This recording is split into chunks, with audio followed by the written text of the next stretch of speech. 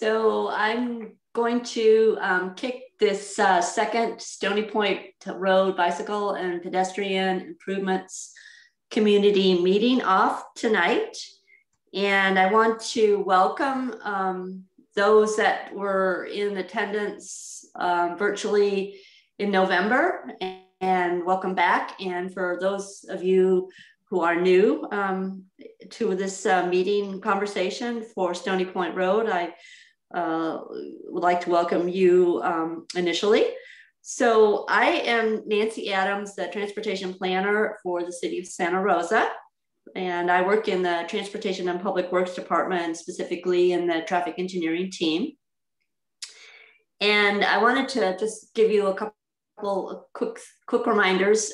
We'll be having interpretation services tonight, and that service will be provided by Kim Tellez.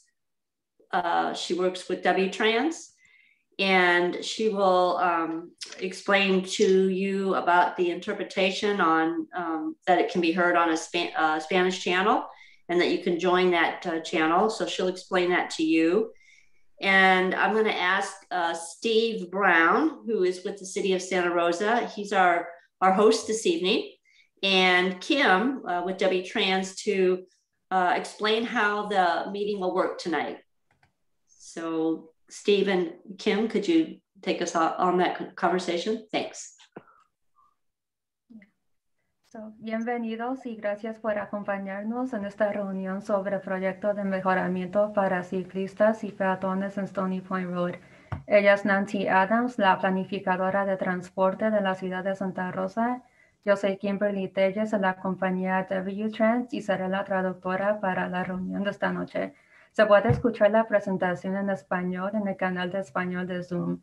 Puede unirse al canal haciendo clic en el globo que aparece en su pantalla. Okay, very good. I'm Steve Brown, and thank you, Kim. As members of the public join the meeting, you'll be participating as an attendee. Your microphone and camera will be muted. Only today's panelists will be viewed during the meeting. If you're calling in from a telephone and choose to speak during the public question and answer portion of today's meeting, for privacy concerns, as host, I will be renaming your viewable phone number to resident with the last 4 digits of your phone number. Please know the City of Santa Rosa is committed to creating a safe and inclusive environment free from disruption. We will not tolerate any hateful speech or actions and will monitor that everyone is participating respectfully, or they will be removed. If necessary, we will also immediately end the meeting. As Zoom host, I will be lowering all raised hands until the question and answer portion of the meeting is open. At the end of the presentation, Nancy Adams will open up the meeting for public questions and comment. Once Nancy is called for public questions or comments, I will announce for the public to raise their hand if they wish to ask a question or comment related to this presentation. If you're calling in to listen to the meeting by telephone, you can dial *9 to raise your hand. I will then call on the public one by one who have their Zoom hands raised. Once you have raised your hand and asked your question or shared your input, I will lower your hand and mute your microphone so our panelists may respond to your question. Thank you.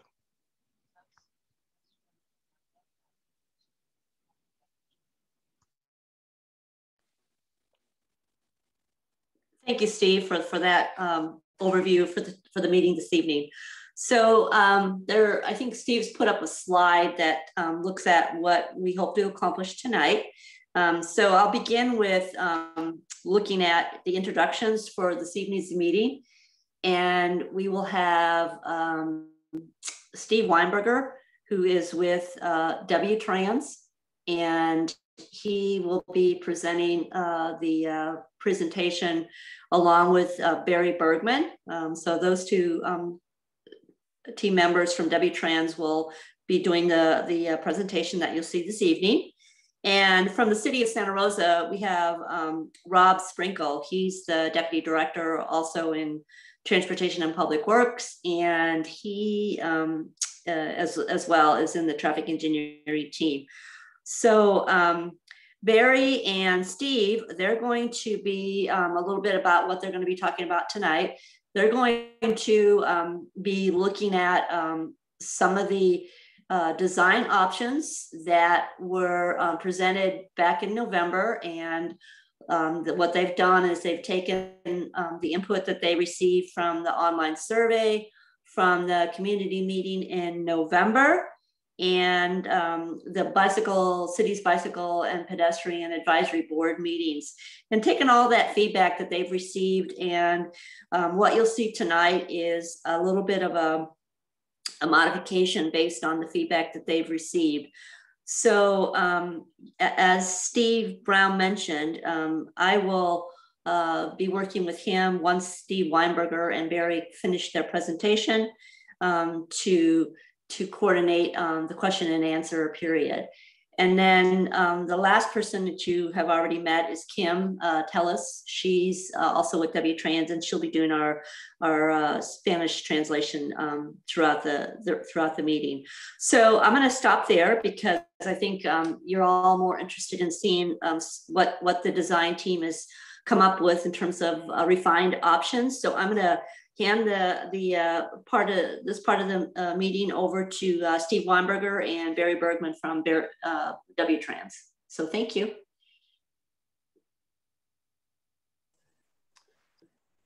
Okay, Barry, why don't you go ahead and get started, and then I'll be doing the second half of the presentation.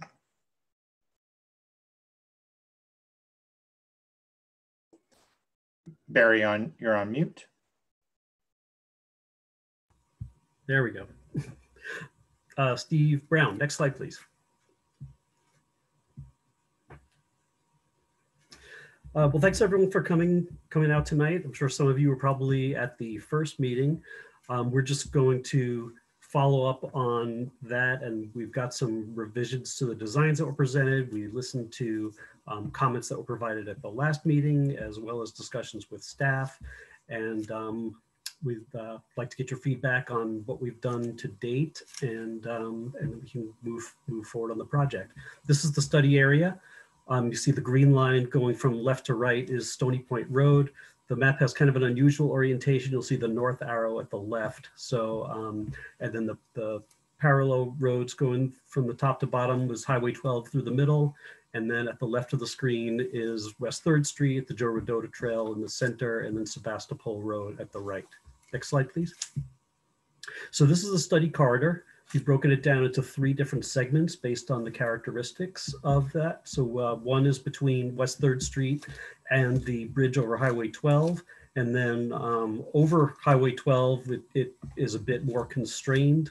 And then south of Highway 12, between the Joe Rodota Trail and Sebastopol Road is the 3rd segment. Next slide, please. So just going to touch on a little bit of background. I'm going to try to go through this pretty briefly so we can focus on the design issues. The reason that this project was undertaken, it was identified as one of 8 corridor studies in the city's bicycle pedestrian master plan update, and was also named by the Bicycle Pedestrian Advisory Board from the city because of the high rate of severe bicycle and pedestrian injury collisions. So this is one of the ones that the city has identified to move forward on. It's also a major north-south access route for what's designated as a regional community of concern, which accounts for things like low income and minority populations, and it's something designated by the Metropolitan Transportation Commission. So it's often helps to get some funding when you can show community of concern benefits. Next slide, please. So some of the issues that we've been looking at all along, one was separation between bike lanes and vehicle traffic. There are currently bike lanes on Stony Point Road, but they're not that comfortable for people who are not maybe that familiar with riding in traffic or not comfortable. We want to shorten the pedestrian crossing distances, make it easier for pedestrians to get across Stony Point Road and the cross streets, reduce the speed of turning vehicles at intersections and at the ramps for Highway 12, and then address vehicle-bicycle conflict points. So we'll get into this a little bit more detail. Next slide, please. So we have been doing some outreach throughout this process. This is the second of 2 community meetings, of course, virtual. Unfortunately, we can't be meeting in person. We did an online survey around the time of the first meeting. It got some input, and so that was really critical into helping us to tweak the designs. We will be putting up, there's another survey that has just gone live, and there should be a link set up from the city's website. So we're hoping to get more input on this. And so if you know people who have not been able to participate tonight, if you could forward that link around, then we'll be able to get some more input from other folks. Social media is another way that the word has gotten out about the project. And there have been 2 meetings so far with the Bicycle Pedestrian Advisory Board, with a 3rd meeting coming up later this month. Next slide, please. So just a few of the key issues that were identified as part of the last meeting. The first 2 items are related to the Joe Rodota Trail. There were a lot of trail users. One point that a number of people mentioned was to have an improved connection from the Joe Rodota Trail to the Cesar Chavez School on Sebastopol Road. So that's something that's not really a good connection right there now. And Sebastopol Road is a way to get there, but it's not a comfortable place to ride, especially for children. Also, to reduce the potential conflicts between the Joe Rodota Trail users and vehicles turning right from the eastbound off-ramp from Highway 12 onto Stony Point Road. So for people on the trail trying to cross Stony Point Road. Next, provide bicyclists with additional protection from right-turning drivers at intersections and driveways. And Steve's going to illustrate some of that at some of the locations. And then also, one of the things that's proposed is to have buffered bike lanes to have additional space between vehicles and bicycles. And a number of people had requested that some kind of a vertical barrier be installed there to go above and beyond what just the striping would do. Next slide, please. I mentioned before that we had done a survey. We had gotten over 200 responses, and the kinds of questions that were asked included the travel purpose, whether they're for recreation or shopping or work, some of the pedestrian safety concerns and at the different study intersections, what kinds of treatments people preferred or did not approve of, bicycle safety concerns and comfort at the intersections, and then preferred design treatments. Next slide, please. So this is a question regarding the preferred bicycle design treatments. This just highlighted the top choices. So we asked people to rank them on a score of 1 to 5, with 1 being the most comfortable, 5 the least comfortable. And these were the ones that were selected, but that were given a 1 or a 2. And you can see all of these got over 50%. The highest ranked ones, buffered bike lanes, got 70%. And the protected intersection, which you'll see an example of, got 68%. Next slide, please. So just a few of the changes that have been made since the last time, if you were part of that November meeting. And when Steve walks you through the details, you get to see exactly what this is about. But at the Highway 12 on-ramp, so that's on the bridge over Highway 12, there was concern about cars going too fast crossing the pedestrian crosswalks. So we talked about having a raised crosswalk there or possibly flashing beacons. At the eastbound ramps, which is at the Joe Rodota Trail crossing, to eliminate one of the lanes on the off-ramp approaching Stony Point Road. And that would allow for the construction of a curb extension, which shortens the crossing distance of the crosswalk across that off-ramp. And also a prohibition against right turn on reds onto Stony Point Road, because that is where vehicles have to cross the trail, so a way to protect trail users. At the Stony Point Occidental intersection, and this is written correctly, it should be a curb extension on the northeast corner. It's a little tricky when you look at the maps because it is left to right is north-south. So you'll see that on the upper left of your screen when we get to that point. Next slide, please. So now I'm going to turn it over to Steve Weinberger, and he's going to go through the details of the plan. Thanks, Barry, and thanks for everybody attending. We do have some additional details that weren't in the plan last time that you were on, so hopefully this will be good. We do have a couple 3D images to show you as well on the plan. So this is the current concept plan for the corridor, and I'm going to walk you through it. First thing I want to point out, next slide. The city staff has met with police and fire and with their maintenance crews to select a raised device to put in the buffered area of between the travel lane and the bike lane. And this is what was selected. So the plans do now include this vertical bollard element. And I'll point those out to you as we move forward. Next slide, please.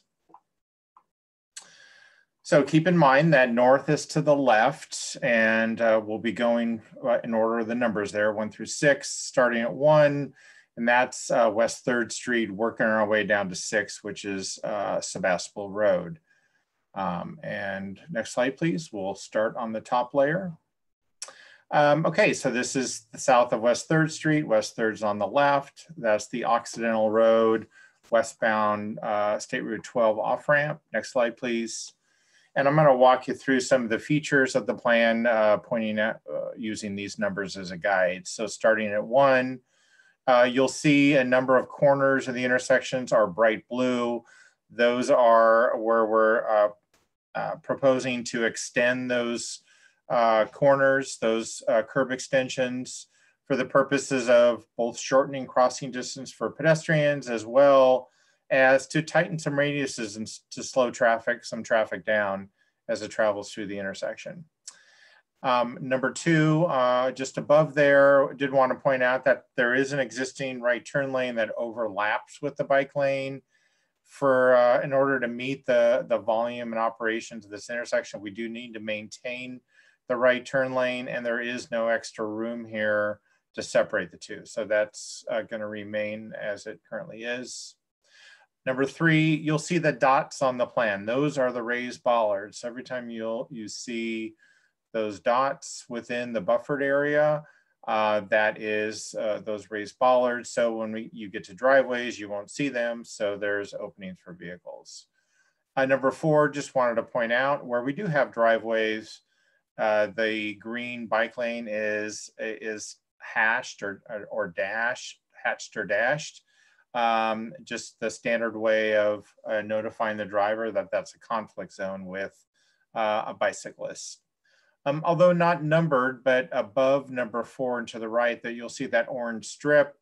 We're going, as part of the plan, recommending that a pathway be opened up to the residential complex to the north, so those folks have easy access to the signalized crossing there at Occidental Road, rather than having to walk all the way to 3rd or walk across the street where there is no crosswalk.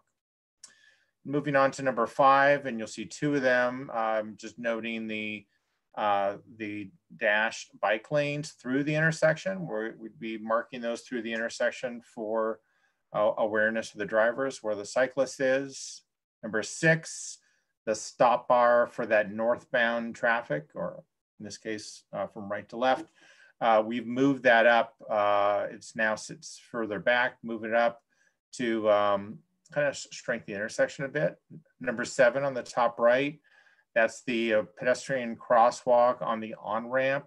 And that's where we're showing a raised crossing, a slight speed hump for vehicles as they travel over it, beneficial to the pedestrians. And number 8, an important curb extension, and that we would really channelize that traffic that's traveling south on Stony Point and turning right on the Highway 12 freeway.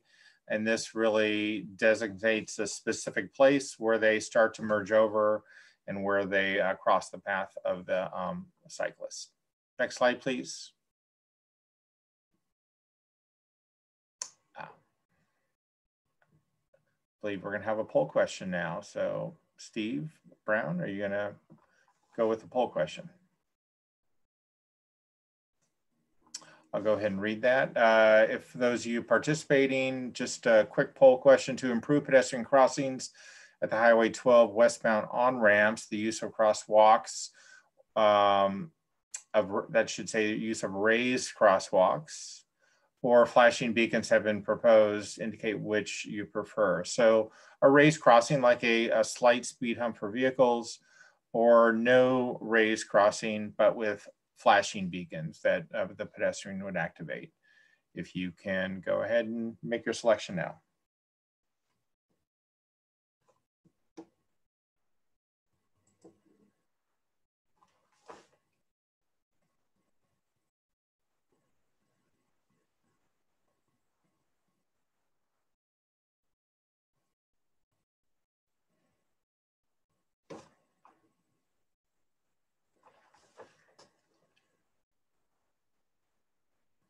Okay, Steve, can you reveal the results? I can. So for the raised crosswalks, 57% of our attendees tonight prefer that. And for the flashing beacons, 43% of our attendees preferred that. Great. Next slide, please.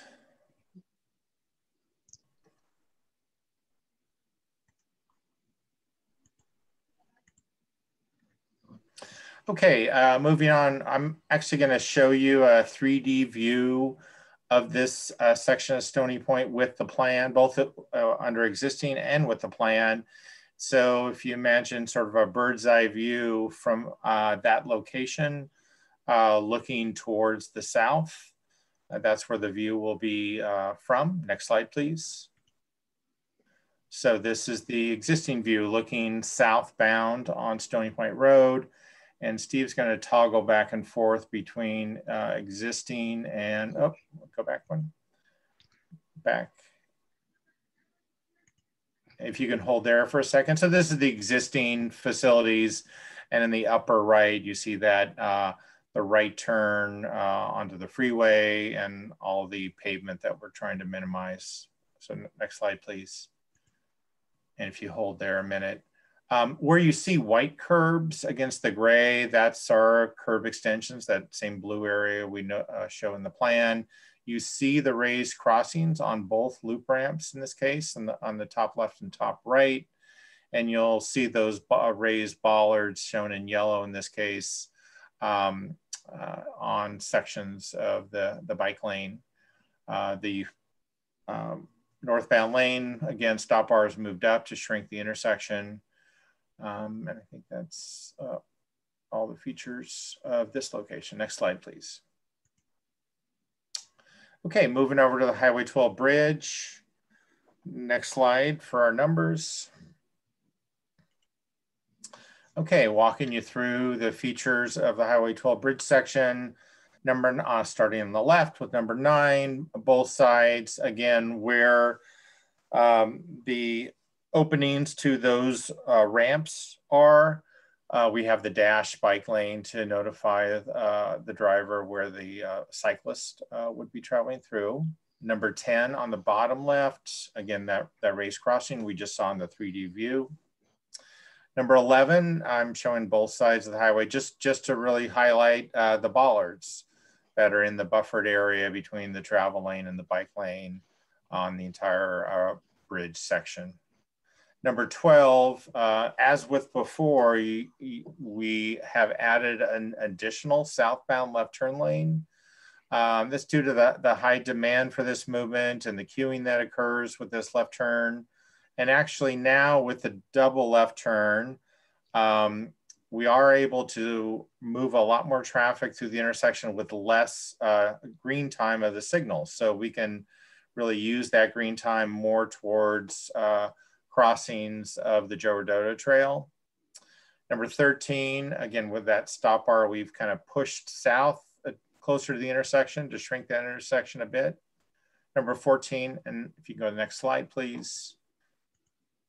Okay, that's the Joe Rodota Trail path marked in yellow. And just want to point out some features of the intersection. We have made some changes from before. We up at A, you see the bike lane markings through the intersection as before. Where C is shown, we have a cross bike marking parallel to the pedestrian crosswalk for the Joe Rodota Trail bike users.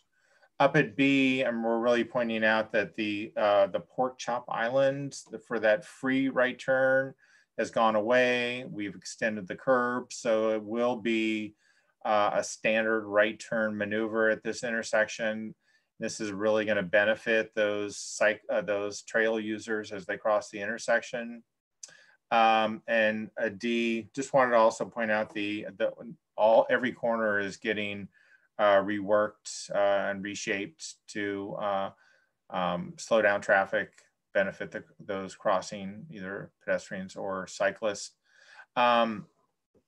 But I did want to point out the no right turn on red. You see right turn on red signs, and the way this this concept design is, won't actually be signs that are enforced 24 hours a day. They would be worked into the traffic signal, or no right turn on red arrow would come up when there are pedestrians crossing in that C location. That's both coming off the freeway, making a right turn to go south on Stony Point, and those coming north on Stony Point. When there's pedestrians or bikes crossing, there'd be a no right turn on red signal, and traffic would have to stop until that traffic clears before they can, and then that light would go off, and then they can make their right turn onto the freeway. And because we are having the double left turn lane, we've really created a lot more green time for these other movements. So even though it may appear that we're taking away some capacity for that right turn, they actually get a lot more green time under this design. Next slide, please. And why don't you go one more slide, please, Steve. I did want to, I'm sorry, Steve, can you go back one? Thanks. I just wanted to point out, I have number 15 on the right. That's just the crosshatch bike lane as it crosses right turn lanes. That's on both sides of the street. Okay, now we'll go to the next slide. I did want to zoom in on our State Route 12 eastbound ramp intersection. So next slide, please. And we're showing that in comparison with the existing geometrics of the intersection.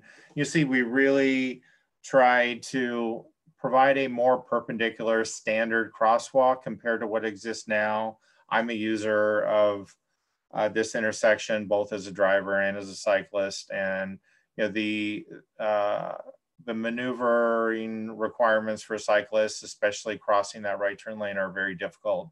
So it's now a standard perpendicular crossing with no need to do it in 2 stages. And you'll see the bike crossing here, and you also see the bollards. In this case, those dotted lines are the raised bollards buffer area. You see that pork chop island on the left going away in the scenario on the right. Okay, next slide, please. All right, so we're also going to show you that area in a 3D view. This is the perspective. So from the center of the bridge, looking south as well. Next slide, please. Okay, this is existing. You see in orange, the Joe Rodota Trail is marked. That's you see the Pork Chop Island there. And Steve, next slide, please. And this is that proposed design. So again, in white, you see the added curbing. That island has gone away. In the foreground, you see the double right turn lane now. And Steve, if you want to go back once, just to go to existing so folks can kind of see that change again, and hold for a sec, and forward again. So this is our proposed design for this really important crossing intersection of the Joe Rodota Trail in this project. Okay, next slide, please. We're going to move on to the final section north of Sebastopol Road. Next slide, please. And we'll start at 16 on the left. And that's just pointing out we have our right turn lane there. That on the last slide, on 15, I showed you the bike lane crossing that right turn lane with that standard crossover design. 17, just pointing out those dots represent those raised bollards. 18 on both sides of the street, we do have bus stops at this location, so we can't put the bollards, and we dash the bike lane so for the buses to cross over when they're making stops. And 19, next slide, please. I'm going to zoom in and just show you that right turn lane and the crossover the bike lane currently exists now. Next slide, please. This is a view of the aerial view of the right turn lane, and we have another view. Next slide. So there is some green dash markings out there today. We do have the right turn lane crossover. We need to keep this right turn lane in the design because of the high volume demand that we need to serve. The difference though, you'll see in this view, there is no buffer between the bike lane and the travel lane. So now go back to the next slide, please. And as we return to that, you'll see in again on 19, we have restructured the geometrics. So we've squeezed out some space to put that buffer, that 3-foot buffer between the travel lane and the bike lane with those raised bollards. Moving on to 20, at the intersection, we have those bike maneuvers through the intersection marked, and one that's in 3 directions. And we're gonna finish with 21. We've shown this before. It's called a protected intersection. And next slide, please. We're gonna just show you an example of how that operates, and we'll come back to this slide. So next slide, please. So here's an example of a protected intersection, and this one is in the city of Richmond. Next slide, please. We'll zoom in on that. Basically, those red dotted, those are raised islands, and then the green paint is flush with the pavement. So there's areas where the pedestrians can cross, but they are crossing the path, in some cases of bicyclists. But as a bicyclist, you come in to cross, and you're protected by that middle island from vehicles turning right. So a right turning vehicle has to turn around the outer edges of all those raised islands, and everything inside is for the pedestrian and bicyclists to mix and cross. Next slide, please. Oh, we're gonna move on to our poll question 2. So Steve, let's see what that is.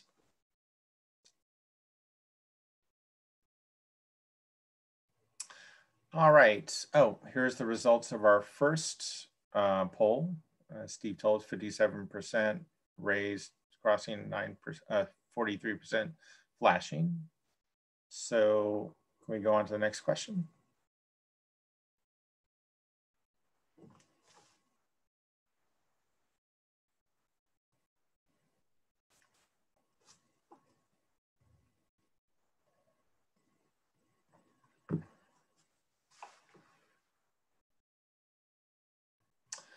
All right, I'll go ahead and read that. A protected intersection, which I've just explained, has been proposed for the Stony Point Road Sebastopol Road intersection.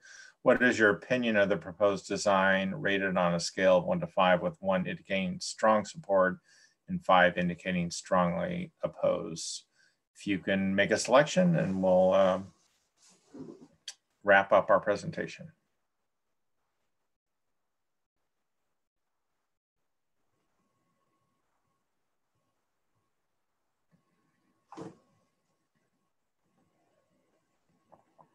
All right, if we can close that out, Steve, and maybe show us the results.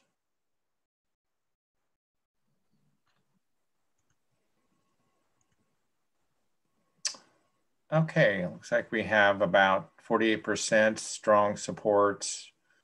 I would say this is we're about 81% in support, or strong support of the protected intersection design. So thanks for that feedback. All right, let's move on to the next slide, and I'm just be wrapping it up. Okay, I did want to point out, you may have seen this orange line in the plan. As Barry mentioned, we got feedback last presentation about the desire to have some alternative to using the bike lanes for those with children riding to school.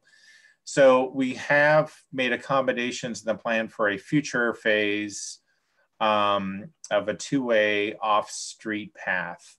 And that would extend from the Joe Rodota Trail, shown on the top left, to the Sebastopol Road intersection on the bottom right. And we've shown this in combination with the existing sidewalk. Our vision is that the existing 5-foot sidewalk would double in size to about 10 feet wide, sort of the standard dimensions for a multi-use path, to make this space both available for pedestrians and cyclists. There is some design issues that we need to investigate further. Next slide, please. Oh, okay, I'm sorry. There is just pointing out the orange line, which in combination with the sidewalk above it is our 10-foot two-way path. Next slide, please. So this is the space that two-way path would be located. We'd actually create a buffer between the essentially where the trees are would not be usable sidewalk, but we would take the rest of the sidewalk, expand it to get 10 feet. And you can see we likely have some retaining walls. There's an issue of where the property lines are. Next slide, please. We do have some utility boxes that we'd have to contend with in the design. So this is something as part of our final report, we're going to cost out and potentially include in the plan as a future phase of the project. This would not replace the bike lanes. The idea is to implement the changes to the bike lanes and the signal changes in the corridor. And this would be a second phase enhancement for the project. Next slide, please. And back showing you the two-way path. All right. Next slide, please. So that concludes our tour of our concept design. This, I assume, will be on the city's website if you'd like to take a closer look at our work. And I want to thank my staff who worked hard on this. Cameron, who's nice on the call, spent a good deal of time with a lot of these details. So thanks, Cameron. Next slide, please. So next steps. This is, as Barry mentioned, our second meeting. There is an online survey posted on the website. We hope you go on and fill that out. We're going to take questions in a second. So any of the questions from tonight and the survey results, we will bring to the Bicycle and Pedestrian Board for their consideration on the 18th. And then we will work to finalize the design and the report in the month of May. Next slide, please. Okay, so that concludes our presentation. And Steve, if you wouldn't mind going back 2 slides and we can leave the design up on the screen while we take questions. So now's the time, I believe, I'm going to pass it to Steve or Nancy to oversee the questions. Thanks, Steve and Barry, for sharing the update on the design concepts that you've revised based on all the feedback you've heard over the last couple of months. So appreciate that, and happy that you can share that all that information with the participants this evening. So I guess at this point, I'd like to begin to hear from all the participants here at tonight's meeting. And this is your opportunity to express your concerns, your thoughts, list any questions that you have for Steve and his team. As you could see from their schedule, they're close to buttoning up the study and anticipate that to happen in May. So this is a good chance now for folks to weigh in. So I will stop there, and I will ask our host, Steve Brown, to kick off the question and answer period for all the participants. Thanks, Steve. All right, thank you, Nancy. So now that Nancy has called for the public questions and comments, I'm going to explain how this process works. So for individuals wishing to participate in the meeting by telephone, of course, you could dial *9 to raise your hand. I'm then going to start calling on the public one by one who have your Zoom hands raised. Once I call on you, I'm going to unmute your microphone so that you can ask your question. And once you have raised your hand and asked your question, shared your input, I will lower your hand and mute your microphone so that our panelists can respond. So I'm going to go ahead and and begin with Ryan Goss. So Ryan, can you hear me? Are you able to speak to us?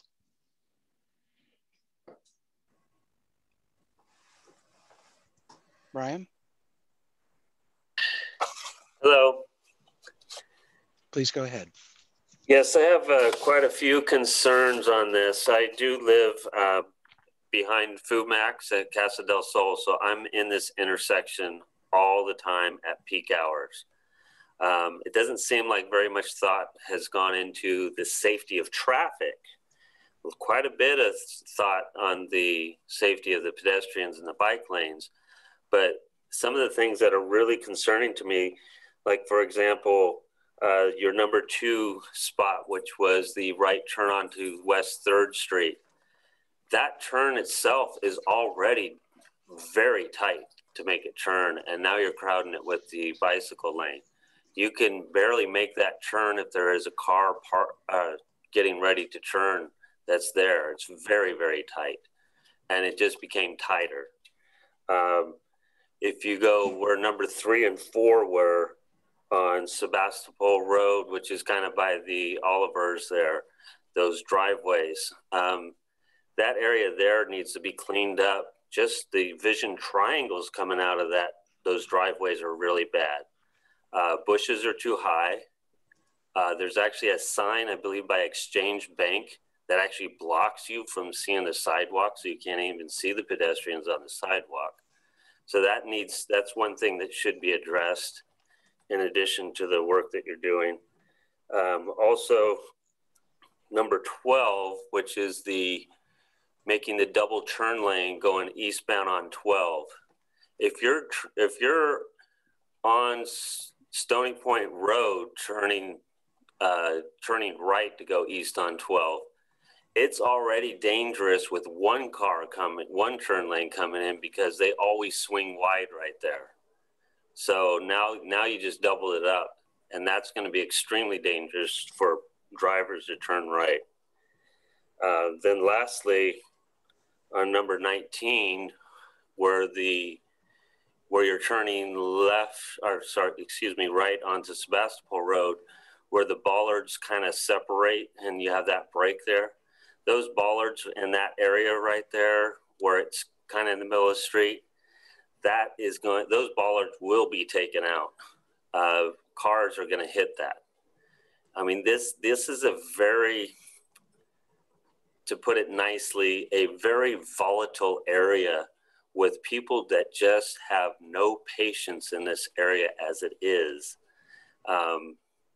If you were to turn left onto Stony Point from Sebastopol Road, 9 times out of 10, you're going to get cut off from somebody trying to get on Highway 12 in that section. So we just crammed in and shortened up the driving lanes in an area where it's already like bumper cars as it is. I've literally seen a 4-wheel drive truck drive over the hood of a car because he didn't want to get cut off. I mean, it's a really, really volatile, high temper driving area. And I know that's the purpose of trying to protect the pedestrians and trying to protect the bicyclists, but I guarantee you're going to get a lot of really irate drivers, and you may save some lives on the pedestrian side, but you're going to have a lot of car accidents. That's about all I have to say. Thank you. So thank you, Ryan. I appreciate you have a lot of well thought out concerns. So I think maybe if Steve Weinberger, if you wanted to make a stab at some of the suggestions or the concerns that you heard. Yeah. If I can go ahead, and I'm not sure, maybe Rob might want to follow me up, but I think I got all those. Appreciate the comments. Just let's start with this safety design for vehicles versus safety design for bicyclists and pedestrians. You know, in my experience, the measures that we're taking for pedestrians and bicyclists are going to also mean safer driving conditions for drivers, because we are we are bringing the speeds down on the corridor. Slower speeds does translate to a safer roadway, but that doesn't mean less capacity. In fact, we can get just as much or even higher capacity out of a lane that's slower versus a fast lane. And in fact, our signalized intersections, which really control the capacity of this corridor, our goal in this design was to maintain or the current capacity, and actually that double right turn lane actually does a lot to help us improve the operations of the corridor. So we have paid attention to the vehicle traffic. This is specifically our charge was to enhance ped and bikes. There is a side benefit in that we're creating a slower corridor. You know, frankly, from my experience, a lot of collisions, safety issues are generated on corridors that have higher speeds and a lot of excess pavement. Those are two things we're trying to address: bring speeds down, reduce that sort of the big unused pavement areas that sometimes drivers who aren't as attentive start using in various ways, and there's some confusion. So we're really trying to channelize that traffic. So we think we've done what we can to really improve the vehicle safety aspects as well. You mentioned the right turn on the 3rd, that it actually is not getting tighter. It's exactly what exists there today. There's the island. If you look on the top left, that's the existing island down the street. The lanes are the same. We haven't made any changes. We'll you know, I'm discussed this with staff. Our goal in this project was a striping project that and changes to curbs at intersections. This is one where we didn't show any widening, but we'll explore that with staff. So thanks for that comment. You mentioned brushes, brush that's blocking the view of drivers. I think I know where you're talking about, and in the plan, we don't talk much about landscaping on this. We're just talking geometrics, but in the report, we will be talking about sort of existing versus any added landscaping as part of the project. So we'll take a look at that. Thanks.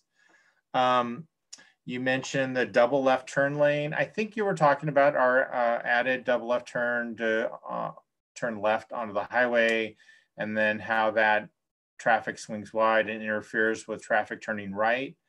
In this case, we're actually going to, I think, eliminate that problem, because there will no longer be that free right turn lane where right turn now turning right on the freeway is occurring all the time at random. Now that traffic will stop at a red light. It'll get a green light to go. When it gets a green light, there is no left turning traffic. So we're really sort of, you know, managing that right and left turn traffic. So for most of the time, they're not occurring at the same time like they do now. In terms of the bollards, and maybe Rob can address this. He did investigate the bollards and discuss with staff. My understanding of these bollards is they can be knocked over, and that's what we want them to be. We want them to be a visual impediment, but not to block emergency vehicles. Say if there's a ambulance coming through, traffic can go between. If they knock one over, turning to the right in an emergency situation, they can be just placed back up. But they're not solid and are not going to damage a vehicle. They may get knocked over once in a while. To me, that's part of doing their job. Rob, you got anything to add to that? Yeah, I was just gonna, thanks, Steve. I was just gonna add that the bollards are plastic. They're anchored to the asphalt, but they do pop back up. They're basically designed to be hit if they and to rebound. I think what the gentleman was talking about was the right turn down at Sebastopol and Stony Point. And if that's the area that he was discussing, that it would tend to be driven over, I think that's the area he's talking about.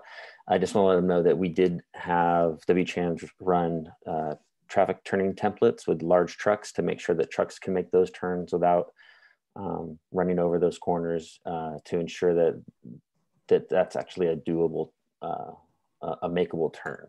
So, thanks. All right, very good. Our next person with their hand up is Michael Lepelt.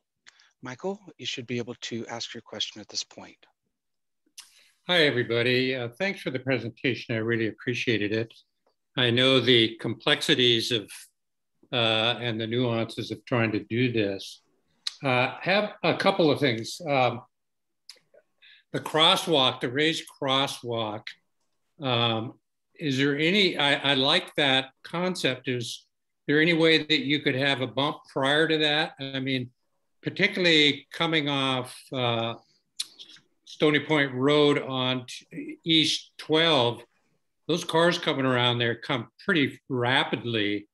And I think they need a heads up before they get to the crosswalk. A raised crosswalk isn't going to stop anybody from running over a pedestrian if they're moving too fast.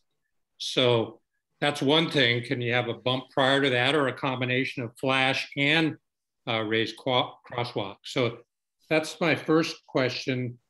The second one was around the barriers, and I think that was answered in terms of being plastic. And the final thing, well, back on the comment on this, I think that your improvements are much needed, and I think that they're stellar and well thought out, but they're not going to incorporate all levels of cyclists. Certainly not level 1 cyclists, or meaning all ages and abilities. So that's why that phase 2 is really important, and that would really enhance increasing the bike culture, because in the future, having a more bike-friendly city is really key on many levels for health, greenhouse gases. So addressing that, and dovetailed onto that, I know about future plans with the government that could extend out over years. And if we want to encourage this bike culture, I think we need to speed up that process to have that separated path, so you get more people out of their cars and into their bikes. So those are my comments. I'll conclude it there. So again, thank you very much for all the work you've done. Okay. Thank you, Michael. So I appreciate your, again, thought out questions and concerns. So I don't know, Steve, there might be a few things in there you want to try to tackle. Weinberger? Thanks. Yeah, let me address the question about the raised crosswalks, and can we put a bump before the crosswalk? You know, first and foremost, I need to say this is a Caltrans facility. And this is a concept design that the city will then move forward with.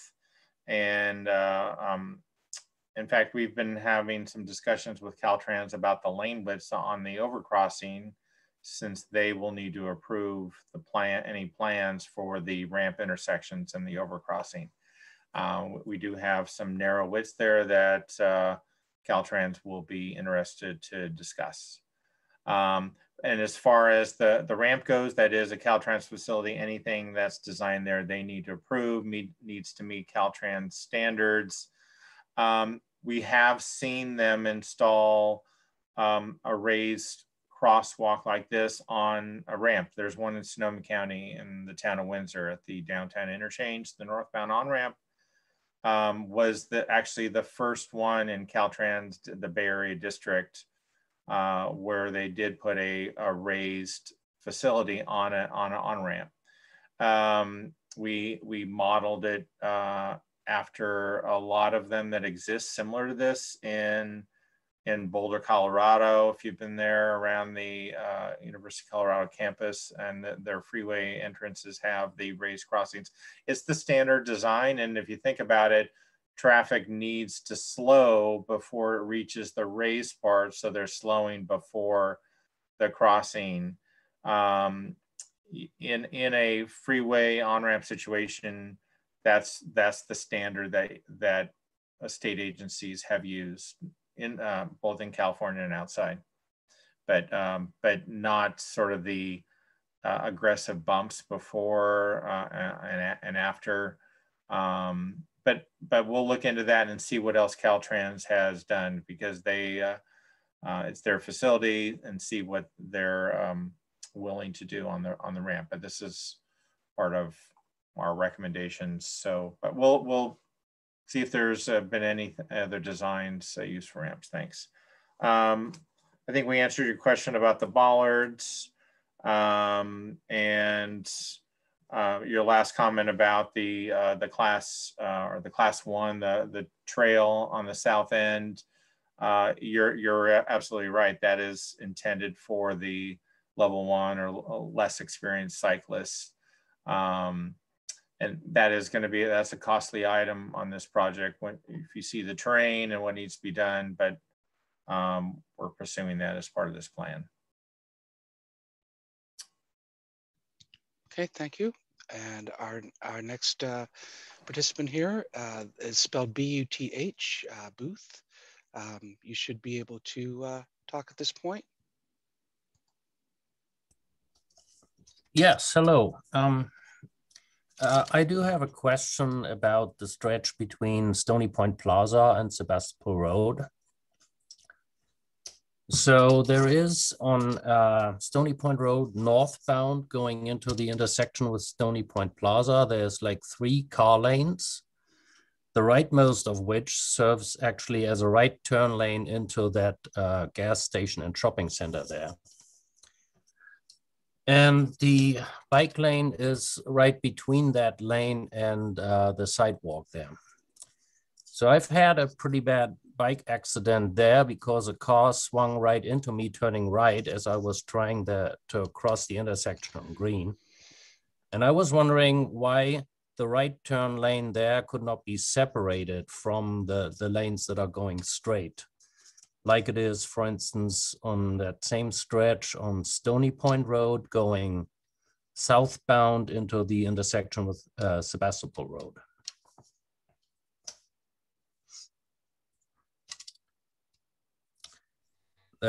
Thank you, Booth. Is that your only question this evening? That's my question. Yeah, thanks.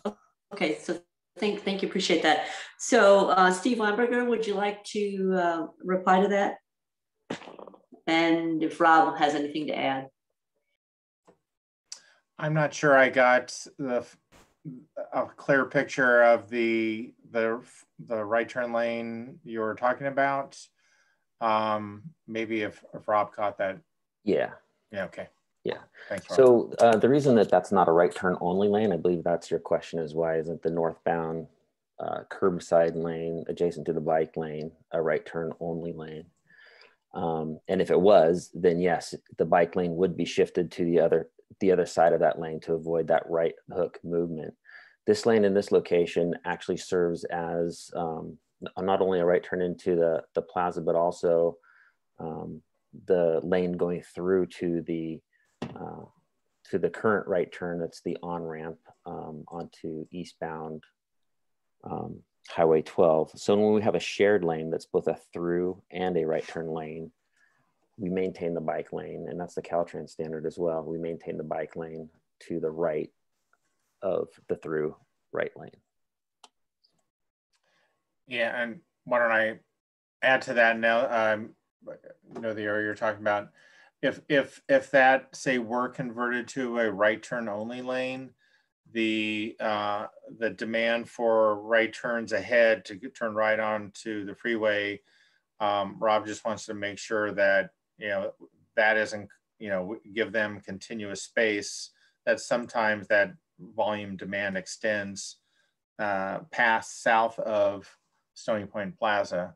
If that were a right turn only lane, then that right turn freeway traffic would need to be over. Then we'd have some congestion as it then needs to merge to the right in the lane. So But we will explore this issue as we finalize the plan. All right. Our next participant attendee is Tom Helm. Tom, you should be able to ask your question.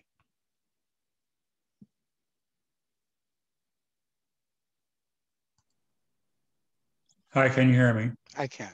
Thank you. Thank you.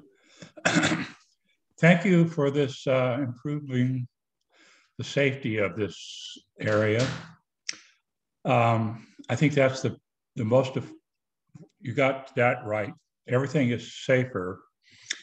I have a point about turning right off Stony Point South onto Sebastopol Road.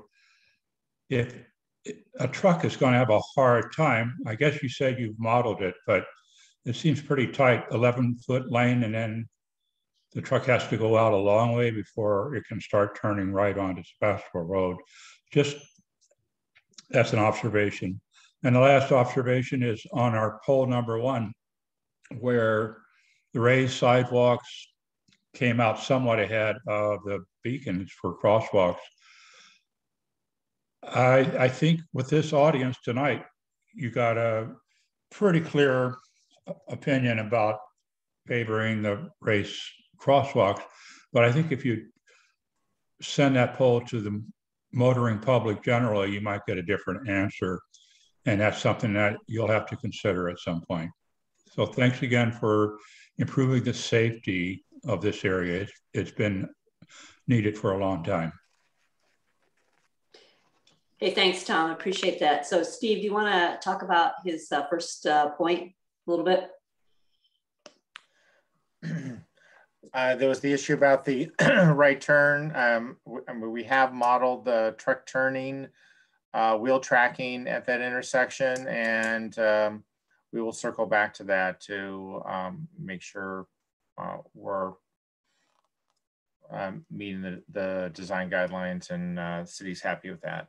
Since that's come up a few times, we'll definitely take a second look. Regarding the poll, by the way, this a longer poll, including these same questions.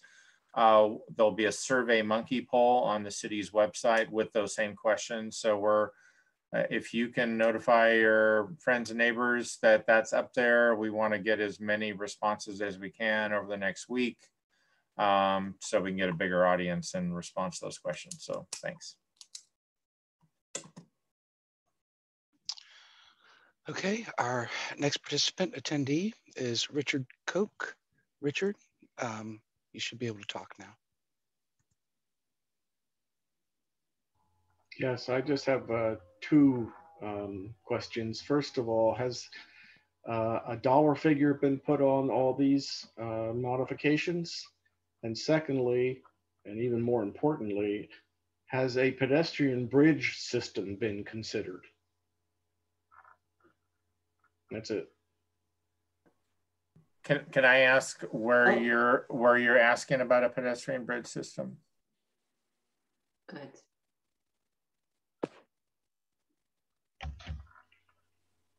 Instead of all of this modifications to prevent bicyclists and pedestrians from being run over by cars, get them out of the way, and you wouldn't need all of this bollards and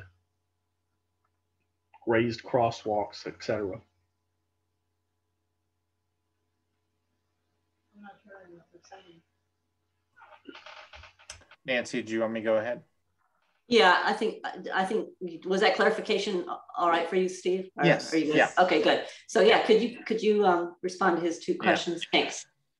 So our next step in this is to cost out the project. On the face of it, it is mostly new striping. There is some signal changes, signal equipment changes at some of the intersections, and that will be presented to the BPAB at their next meeting. And in terms of the pedestrian bridge issue, I think you know, and this question over the years, it has come up on projects that we've worked on. Typically, it might be more of a single location crossing a major street that issue comes up on. In this instance, we have so many points where pedestrians are crossing. It's just not financially practical to provide a bridge system.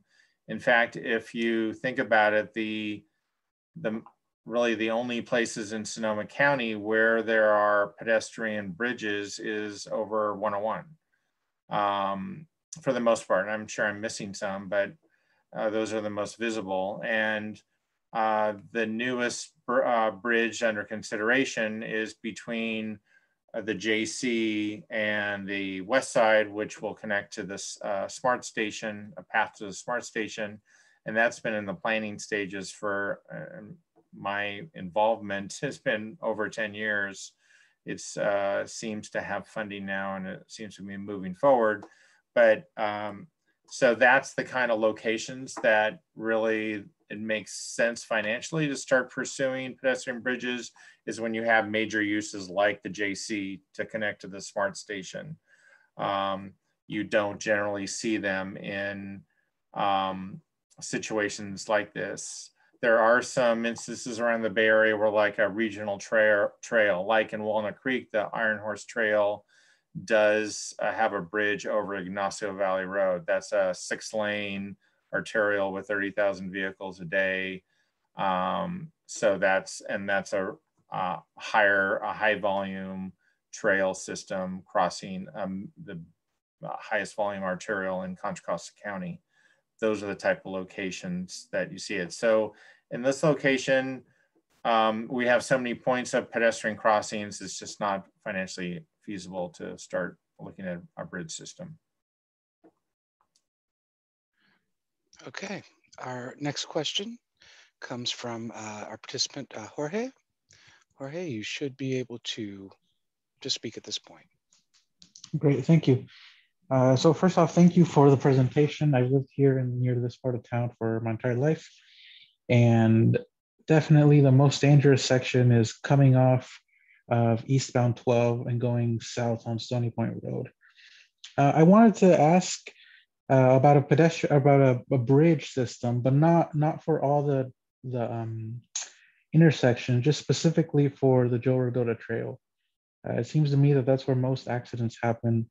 And I know you kind of answered it, but that was answering it in terms of pedestrian bridges for the entire thing. But would it be feasible to put a pedestrian bridge just on the Joe Rodota Trail to avoid some of, just like the previous commenter said, to get pedestrians and cyclists off the road? Because it is a pretty big road. There's a lot of trucks because of the two grocery stores to the north and south of that intersection. So you get big rigs, you get construction cars, you get motorcycles, you get people making the right-hand turn. And it is dangerous, and I think a pedestrian bridge there would help. So that's my first question. And the second question is, given how slow things can move, is there any way that we can add the no turn on red immediately? Because people are still getting into minor accidents and sometimes major accidents because of that turn on red. So I just wonder if that's something that the city could do quickly and put that up. So thank you. Those are my two questions. And I could clarify them if you need to. Oh, thank you, Jorge.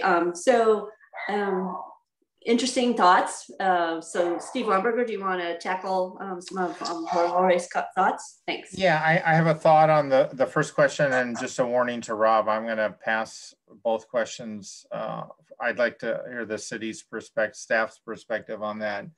But on the first one, I'll let Rob chime in about, has the city ever considered a bridge? I just wanted to point out, as a consultant to the city, that we're been asked to help with the design of these intersections, that we've been paying a lot of attention to the Highway 12 Joe Rodota Trail intersection, and I can see by our the time we spent on that, showing the details, that we have worked in a lot of changes that will be a significant benefit to cyclists and pedestrians with the no right turn on red in both directions, essentially as a cyclist or a pedestrian. And when you get a walk signal there, you will not have any conflicts of right or left turning or vehicles at all, as you and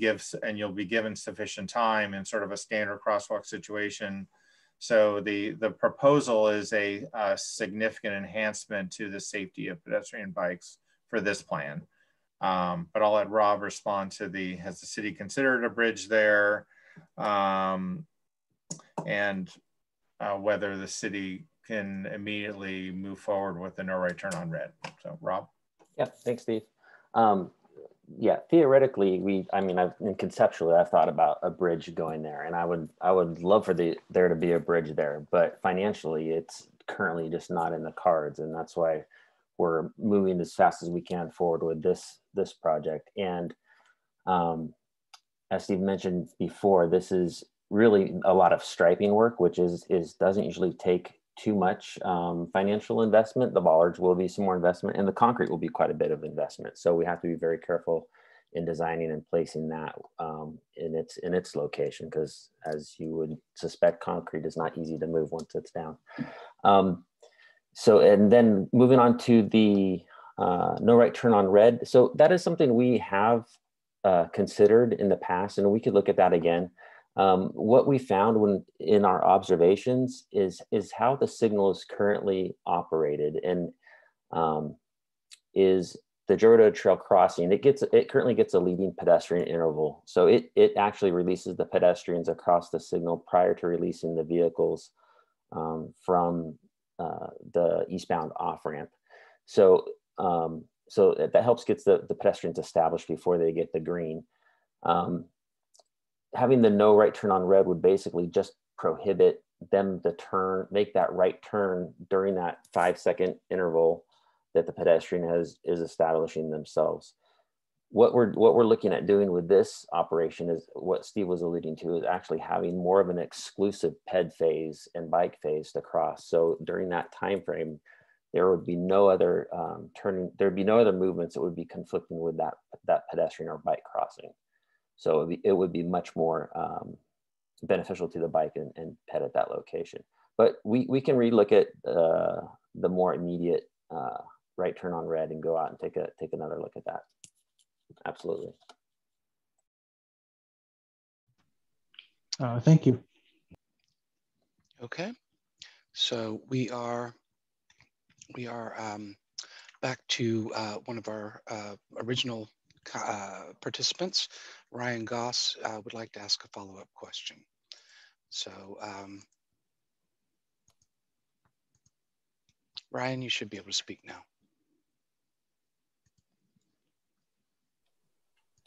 Hello. Yes. Hi. Yes. So I want to follow up one of the actually two things. I believe Tom was mentioning about the turn radius on the turning right onto Sebastopol Road. I think looking at the picture that you have, at least those two front bollards by the crosswalk should probably be taken out, because I've seen many times a semi truck turn there while I'm waiting to turn left onto Stony Point. And I've had to see cars back up and get out of the way because the truck can't make it with the current conditions. I've seen that many, many times. So definitely that turn radius needs to be looked at. And it might just be by, taking those front two bollards out, which I don't think would harm anything with the pedestrians or bicyclists. The next thing, I'd like to work backwards on this. I believe Booth had mentioned about, he had kind of got in a little accident there turning in by the Chevron station in that one stretch. This stretch between the Highway 12 and Sebastopol Road, if you're heading north on Stony Point, The problem is when people turn left from Sebastopol Road on the Stony Point, most people, it's a mad dash to get into the far right lane to get onto the freeway, Highway 12 East. And with that double turn lane on Sebastopol Road to turn, I think that's a problem. And I think what would happen if that, and I know this, a lot of people won't like it, if that was a single turn lane from Sebastopol Road, you would eliminate those people cutting each other off in that tight, congested area, because not only they're jockeying to cut you off as soon as they get on Stony Point, then they get to the intersection by the shopping center, by the Chevron. And if they didn't cut you off by then, they're trying to cut you off again once they cross that intersection. I think if it was just one lane only on that turn, it would get rid of the people that just don't know how to drive, because now they're forced into one line. I think that would help quite a bit of the commotion in this area. So just a suggestion there, maybe that could be looked at. But to do that, the timing on the lights are definitely going to have to accommodate that. So that's all I have. Thank you. Thanks again, Ryan, for the follow-ups. So Steve Weinberger, do you want to respond to his additional comments? Yeah, Ryan, thanks for the idea. I'm sure we're gonna, that's not something that we have discussed through this project. We're gonna model that and see what happens. See how the intersection operates. Things we generally look at is a change like that. How does that affect the overall operations of the intersection? And what does that do to our left turn queue? And is there geometrics on Sebastopol Road to accommodate that? So we'll test it out and discuss it with staff. So thanks for the idea. All right, that is the last of the questions that we had with hands up. There are a number of comments that were left in our Q&A box. So I would like to go ahead and read those into our meeting. First one is from Nick M. Says, thank you for your efforts to make this stretch of road viable for human-powered travel. I appreciate your inclusion of the robust bollards and efforts to slow turning vehicle traffic. I will feel much safer riding this corridor and crossing on the Joe Rodota Trail at Stony Point Road now, especially when riding with my kids. So thank you. The next one is from Patricia Rayfield. She comments, crossing Stony Point on the Joe Rodota Trail is a mess. It's an obstacle course. And when will this be cleaned up? So I don't know if you want to give a quick response to that.